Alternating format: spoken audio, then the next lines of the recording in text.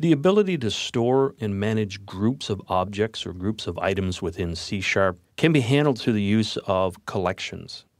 C# uses the base class library within the .NET framework, and within the base class library, we find non-generic type collections and generic collections. The collections that we have available to us in the .NET framework provide some specific functionality or even just general functionality for us to use. As an example, we have an array list, which is a collection type that allows us to create and use a resizable array of objects. If we look at the standard array within C#, it's a fixed size. We declare it. We typically assign values to it at the time we declare it, or we give it a fixed size and then we can add values to it later. But we can never go beyond the size of the initial configuration of that array. The array list is a resizable value that lets us work with resizing the array dynamically as we go through the process of adding it. So in this example, the array list has nothing included in it. We haven't specified anything at all for a size of the array, but we can go rlist.add, and then we can go ahead and we can add values in here as we see fit. We can also add string values in here if we want to, just because that's the type of the array list. It just supports objects or generic objects, so it allows us to do that. Stack is another example of an array, but this has a very specific implementation. We use the push method to add values onto the arrays, and we can push a second value onto the array. And again, this can be a string value if we want it to be a string value, because it's just storing generic objects onto the stack itself. And it's perfectly fine. We can go ahead and execute some other methods on here. So we've got the ability to peek. And if we do a peek method, what that means is basically, let me see what's at the top of my stack, and in which case it would be this value string because it was the last item pushed onto it. And we could do myStack.pop, which is just a generic method that removes it. So it would take string off and leave us with only 32 on here. So this is considered a last in, first out method, or a type of a collection.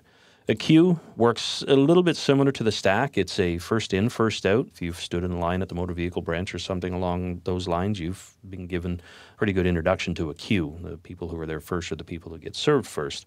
And in this case, we can do myQueue dot. The method to add something is enqueue.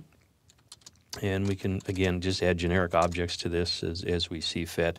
We can say myQueue dot dequeue actually removes an item from the list itself. So we can specify that, and then it would actually remove the first item from the list. Sorted lists are a way to create a list of objects that allow you to build items into the list itself. And then if we were to put sortlist.add, and we were to put the number 23 as an example in here, and then we added another value to the sort list, and this time here we put the value 1, then internally what that sorted list is going to do is store the values as 1 is the first and 23 is the second value that would be stored in. So it actually goes through the process of sorting the list.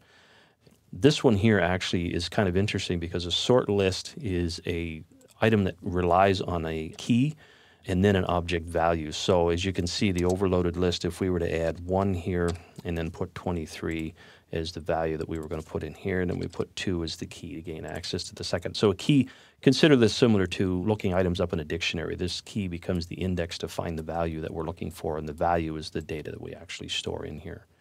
We have generic versions of those. Please go ahead and look at the generics lesson to see what it is that we're doing with the data types within the angle brackets.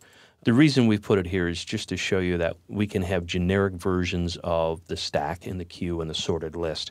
And again, they're strongly typed. So this particular stack called int stack, we would only be able to store integer variables in here. The queue would be a character queue. We would only be able to store single characters in that specific queue itself. And then on the sorted list, we have indicated that the key would be a string value and the value itself would be a string value. And that's all that we would be able to store in there. A very quick introduction to collections within the .NET framework. What you've seen up here in terms of the methods that you can use on stack and queue and sorted lists, including even the array list, these are the same for their counterparts in the generic collection versions. So for stack, we would have a push and a pop for the generic version. The queue, we would have an enqueue and dequeue, and sort list, we would have the add method. Again, the only difference with the generics is that we are strongly typed on the objects that we're going to put into those collections. Again, great use of different collection types for storing and managing groups of objects within your applications.